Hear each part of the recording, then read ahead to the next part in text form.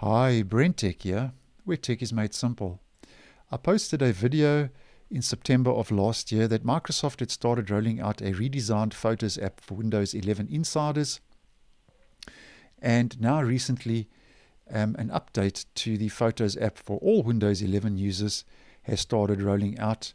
And this is mainly, the update mainly makes changes to the editing experience. So we get in mainly an updated editing experience in this latest update to the Windows 11 Photos app.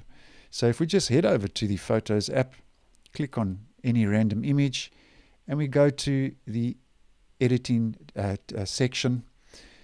This is mainly what has been updated, your editing experience. And one of the first changes, if we go to crop, you'll see that when you crop an image, the actual resolution of the cropped area is displayed. So I think that is a very useful feature.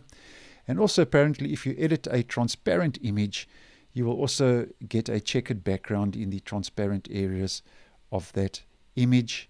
And then the adjustments tab now apparently displays all your controls by default, where previously you had to click on a submenu to see all of your controls. And there have also been apparently some new filters added in this latest update to the Photos app.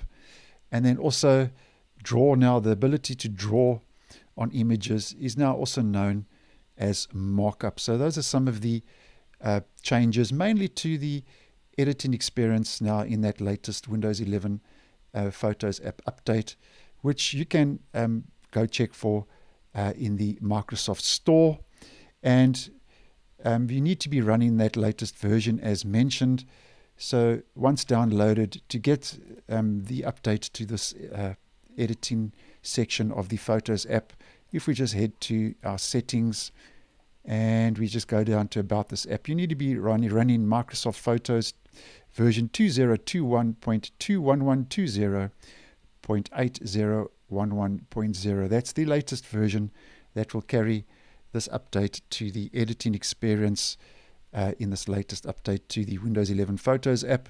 And this is also very similar, this new editing section now is also very similar to a video I posted regarding OneDrive at the beginning of December last year, where I mentioned that OneDrive on the web now had a new photo and imaging editing section and features, and this is very similar to the features I mentioned in that video.